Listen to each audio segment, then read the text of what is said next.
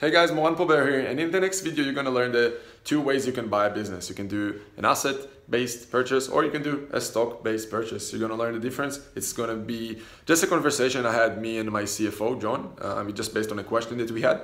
So you'll see my response to the simple way that I look at things. My background is not in finance or numbers or anything like that. So you see how I look at those things at the level that, in my opinion, you don't need to understand more than that when you're looking to buy a business. At the same time, John will give the better explanation. He's gonna obviously expand on it and you'll learn much more. He's brilliant. You'll see exactly what are the two ways to buy businesses. If you like this type of content and you like to learn how to buy businesses, even if you have no experience or capital, just subscribe to the channel, like this video and comment below. Let me know what questions you have or just give me any feedback. I'd love to hear back and I promise to reply as well. So yeah, enjoy, let me know what you think and I'll see you soon. And so yeah, we had a question from one of our members, from Tom, on the difference between asset purchase and stock purchase. So I thought, yeah, let's talk with John, and I'm sure, John, you can explain things better than me, but I'll just give this simple version of how I see things, and I'd love for you to correct me and just I guess give the better version. So the way I see it is that when we buy so you have two options, right? When you do asset purchase, you basically buy the business without the assets and liabilities, which means you can't raise money from financial institutions, from asset-based lenders, because there's basically no credit for the company who's going to buy that assets purchase. When we do a stock purchase, we buy everything. We buy the business as an ongoing concern with the assets and liabilities. So I just gave my version for the people who potentially going to watch this video and they won't understand the simple version. But yeah, I'd love to hear what do you think, John? Well, the whole idea of asset versus shares, we're a little bit reverse. We like to buy shares because we want the credit history to be able to borrow money against the assets to fund the closing payment. Traditionally, purchasers usually prefer to buy assets because they don't want to acquire the contingent liabilities associated with buying the shares, and that is the entire legal history of the company. So trade buyers like to buy assets, but we want to buy shares. So that should fit, because usually the sellers like to sell shares because now you're buying something from an individual and that's a capital gain. If you're buying assets out of the company, then that's not a capital gain anymore. That's basically income. So that's all taxed in the hands of the company as income. So the insistence that so many people have that we deal with to sell, and Carl's made this point in conference call or partner calls already, it doesn't make any sense for them, because when they sell the assets out from the company, those assets really just represent income to the corporation and is taxed as income. And then, of course, it's got to flow back up to the shareholder. Then there's another level of taxation. So these people, it would make all the sense in the world for them to want to sell their shares. I think the reason why they want to sell the assets is because they want to strip stuff out of it before they sell it. They want to say, okay, you can have this asset, this asset, and this asset, but we're keeping the cash, we're keeping the accounts receivable, etc. So I think the idea behind them wanting to sell assets is a way to try to goose under the table what they're going to get out of this deal, because they're going to get the value of the company, their 3x or 4x multiplier, plus they're going to try and strip out the working capital assets. So I think that's why a lot of people like to, well, not a lot, but some people want to sell the assets rather than the shares, because tax-wise, it makes all the sense in the world for them to sell shares, get a capital gain, than it is for a corporation to sell assets and have that taxed as income. So that in a nutshell kind of sums it up from the sort of the finance perspective. And we make the point, and this is something that we have to, I guess, talk to the partners about, is we have to be on the lookout for people who want to sell this thing. Okay, it's going to be, cash free, debt free, all the things that the brokers like to do to try and, goose the purchase price. This is an asset sale that's cash free, debt free. I've seen that quite a few in these offering memorandums. Well, that's a big stop for us. We have to say, well, no, that's not actually the way that we want to proceed. And see that, and that's something I'll just add and say this, I won't forget. So when partners, and those things are the only challenge that we have is only when they find deals from brokers. So I just want to tell to partners that, yeah, whenever a broker is telling you, hey, this is going to be an asset purchase, just tell them, sorry, we're not doing business this way. We're looking to do a stock purchase, and we're looking to just buy the assets and liabilities as a going concern. It's a And going concern. Exactly. 99%, yeah, and 99% when you just say that and say, hey, this is the way we do business, they'll just come back to you and say, yeah, we're good with that.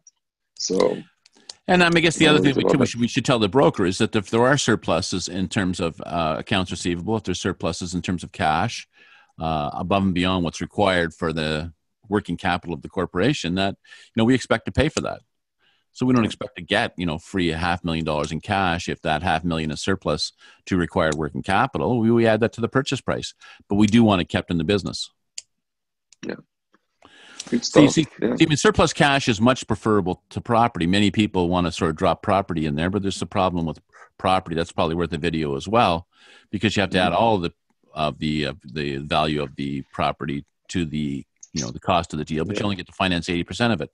So in essence, we got to come up with the down payment, which just adds to the cash requirement that we have to deal with. But surplus cash is not like that. If there's $200,000 surplus cash, yeah, we're going to pay for it, but then we have $200,000 full to to include in the closing payment. So surplus cash is good because it increases the closing payment, so to speak. So that's why there's a difference between those two. But we have to borrow against assets. So if borrowing's involved, we want to buy the shares, not the assets.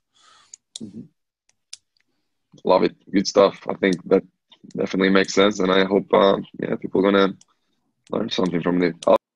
If we have a seller who owns shares in an operating company that wants to be sold, they want to get rid of that company. That operating company has business assets, and so the seller owns the shares, the operating company owns the business assets. But that means when a buyer comes along, they have two options. Option number one, buy the shares. Option number two, buy the assets. Notice that there are two different entities that you're dealing with in both of these. If you buy the shares, you're dealing with the individual seller. If you're buying the assets, right, the other party is the operating company. And so the question is, which do we prefer? What are the issues associated with this? And let's try and get a little clearer on why this is an issue in some sales. Let's look at it this way. If a buyer comes along and it's a typical buyer and a typical acquisition, usually the buyer is a corporation. Let's call the corporation TradeCo. Because the idea is trade buyers, other corporations, when they make an acquisition, they do prefer to buy assets.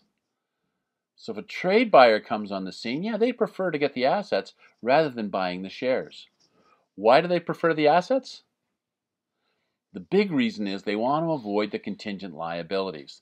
They want to just let those contingent liabilities stay with the seller. They'll acquire the assets. What do we mean by contingent liabilities? I don't know. This is the baggage that could be associated with the company. Does the company have tax issues? Do they have litigation issues? Do they have warranty issues? Sometimes those aren't obvious. Sometimes they're buried a little bit, right? There could be environmental contingency issues. I mean, the list is very long. If we buy the shares, we now own the operating company. All those contingent liabilities transfer over to us. If we buy the business assets, however, all those contingent liabilities stay with the seller. And so that's one of the number one reasons why trade buyers prefer to buy assets rather than shares. Number two, when you buy assets, they can be bumped up again in terms of their cost base, and they can be depreciated all over again. Right? That's kind of nice from a tax perspective.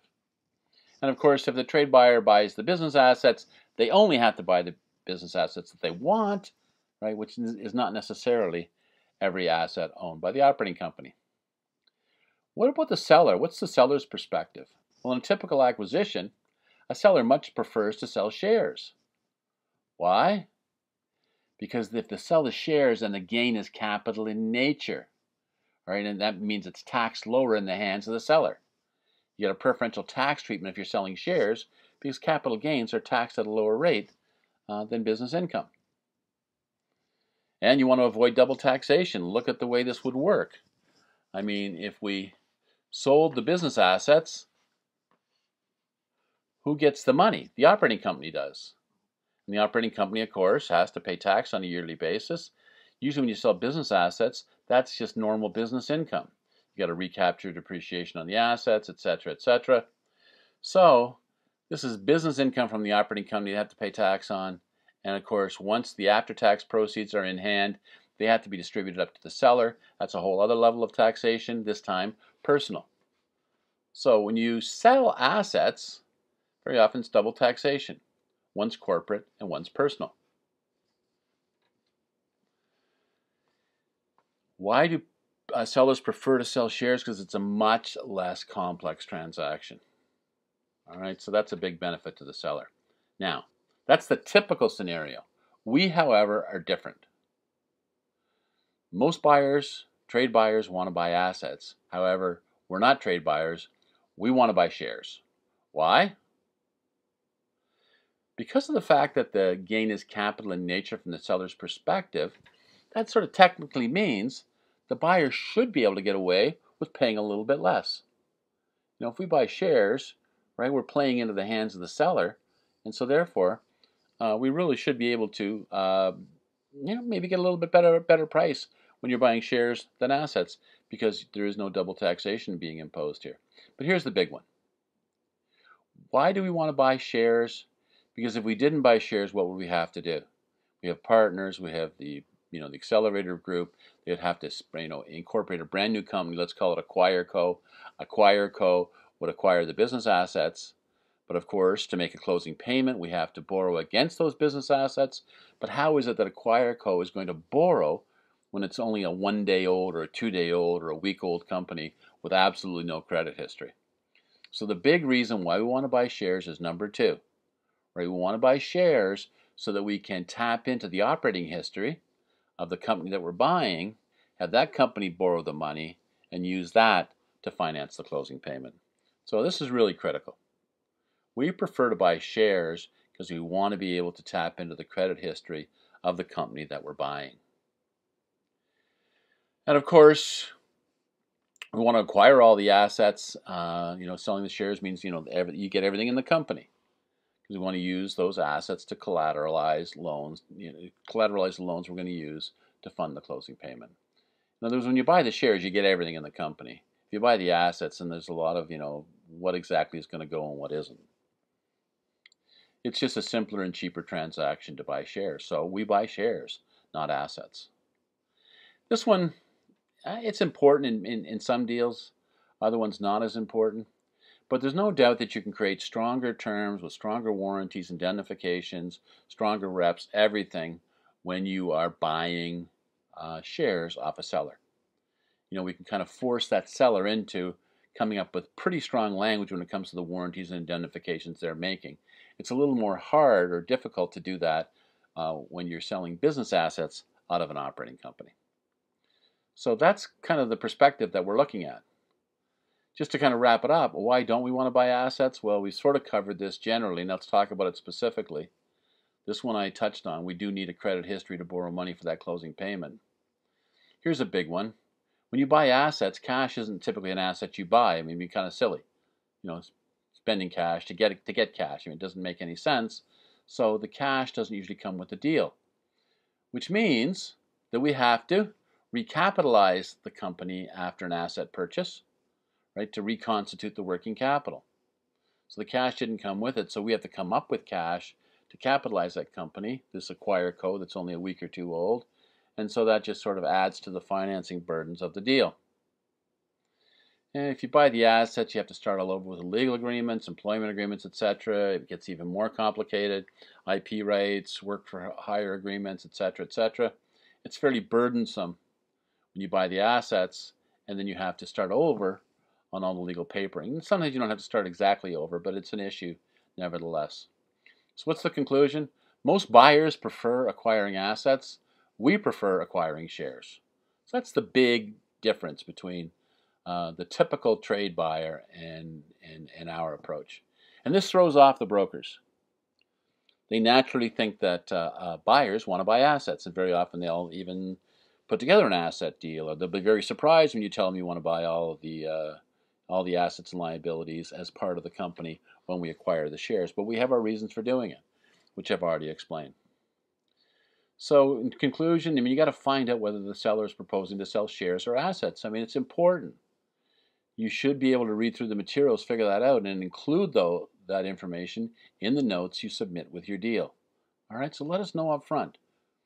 Right? Are they proposing selling shares or assets? Remember, I guess this is the big takeaway from this this little video presentation. We buy shares. I don't think Carl is totally against, in special circumstances, trying to put together an asset deal. It's not like we've never bought assets before, individually. I've certainly been involved in asset deals myself. I mean, share deals are better from the seller perspective. But the point is, we want to buy shares. That's the go-to. That's the default position. Just because we're not completely shutting down the idea of doing an asset purchase doesn't mean if the memo says or the IM says we want to sell assets that we don't have to sit down, talk about that, think about that, talk about whether the seller is absolutely wed to the idea of selling assets or not, because most of the time we're not going to be interested in acquiring the assets.